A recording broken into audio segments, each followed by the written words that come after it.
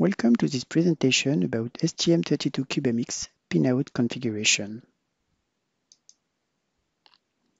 STM32CubeMX allows you to define the pinout design of your project, but it also has the capability to generate the associated initialization code. In this presentation, I would like to demonstrate how we can do the pin assignment as a basic GPIO or as an Ethernet function linked to an internal IP.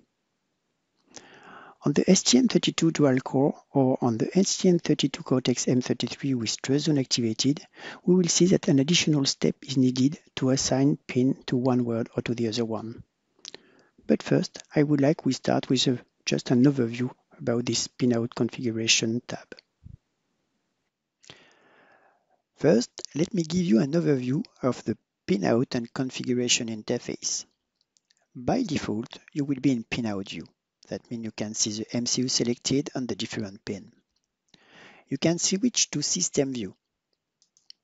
Here you can see a block diagram of all the IPs that is configured in your project. For the moment, we only have the system core one.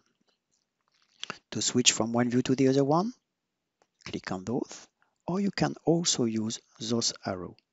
If I click there, I switch to pinout view, and if I switch to this one, I switch to system view. Now, if I want to activate an IP, I've got the list here of all the IP. You can expand all this list, which is classified by categories, and you can see all the different IP possible. You can also use alphabetic order, and you can use a search bar. For example, if I click on this timer one, I've got the configuration of this one that is possible. I can activate and configure it, but we will see this later. Again, I can collapse this window.